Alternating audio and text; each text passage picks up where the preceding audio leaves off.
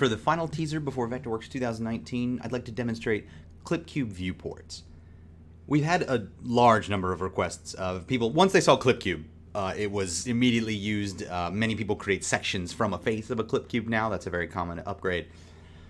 But we couldn't put them in a viewport. So if you had a ClipCube, no matter how you clip the model, so I could touch up my model here. And just to prove you, this is a fully fleshed out model. So I've got all the notation and everything turned off, but all my geometry is on. So this is a fully fleshed out model. Lots of furniture, lots of different interior detail, lots of meshes, imported cars. So it's not a light file by any means. I just want to give you an idea of the speed and how this works. So we'll go ahead and we'll clip this up. So if I'd already clipped up my model here, clip it here a bit, shave that down, just get the first floor here. We'll pull it in. We have the viewport. Or we have the ClipCube. Now, if I want to make a ClipCube viewport of that, I can just go ahead. I'm going to use a crop. You don't have to do that. I'm just doing it for the sake of the demo. View, create viewport. We'll use that as a crop. We don't need a label. This scale should fit on the page. Click OK. And then it creates our viewport, and you can see on-demand tessellation drawing that in there. If we zoom in, we can then go in here and put this, let's just do Opengl, like when we were seeing the ClipCube before. We'll update that, and of course we can't see the ClipCube in wireframe in viewports, but as soon as we update this viewport, we can see that this ClipCube is still present. Not only that, if I go in here, I can double-click this viewport, and now to edit that ClipCubed view, what you do is you choose Design Layer, and then you make sure this checkbox is checked. You don't actually edit the annotations of the crop or anything like that. You do Display with ClipCube. If I uncheck this option, the ClipCube will be removed from this viewport after this edit. So we'll leave that turned on.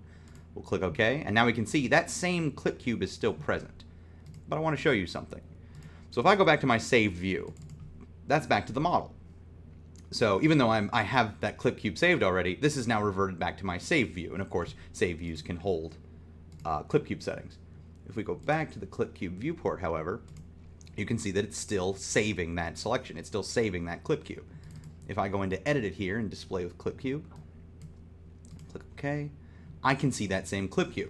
So the viewport has saved this cube, and I can of course go in here and edit this now.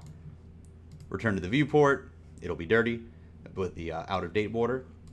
I'll update that, and it'll draw to show my changes. It'll show my new clipped cube in the view here as soon as the update goes. It's Opengl, so it should just take a second. There it goes, and it finishes the update.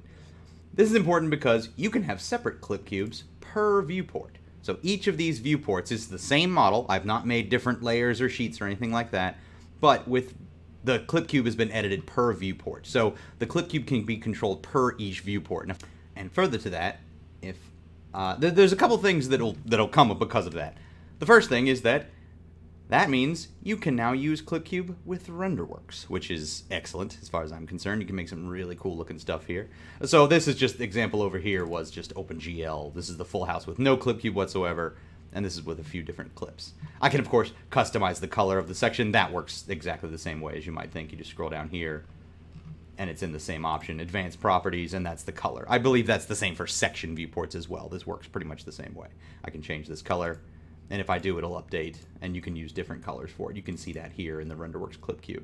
Here I have a green instead of the blue on this side. And you can see here I have the white card rendering, which is showing textures but no color. And then here is just a regular Renderworks viewport. There's an option about lighting, though. The light objects that are clipped out will still be included, because a lot of the time your heliodon will be off to the side, and we didn't want to make it such that any lights that were not involved in the scene were completely turned off. But to control that, you have options for the shadows as well. So you can see this is the geometry that was removed in this ClipCube. I can now see that. So you choose whether to see the shadows from that geometry or not. So this is what the shadows would look like in this scene if all of that geometry were still included. This is more an artistic effect than anything else, but it's just an option for you. If you scroll down here, it's again in Advanced Properties. And I have an option for cast shadows of removed objects. If I go over to this viewport, that option is simply turned off. That is unchecked, and you can re-render it after that. This has no ClipCube shown at all. And finally, this works with Opengl and Renderworks renders. You saw a second ago that it didn't appear in hidden line, or it didn't appear in wireframe, but it also does not work in hidden line since that's not a Renderworks mode. But what you can do is simply use the workaround trick with OpenGL, or you could even, I don't have an example of it here, but you could easily use the Renderworks with edges as well, and you would be able to get this effect. So you can effectively, as good as get hidden line renders in this sort of isometric view. Hidden line's mostly better for elevations and sections anyway. We're going to have that detail, and this is sort of an abstract form of showing it. But this is ClipCube Viewports. It's been asked for quite a while, and we have included it in Vectorworks 2019.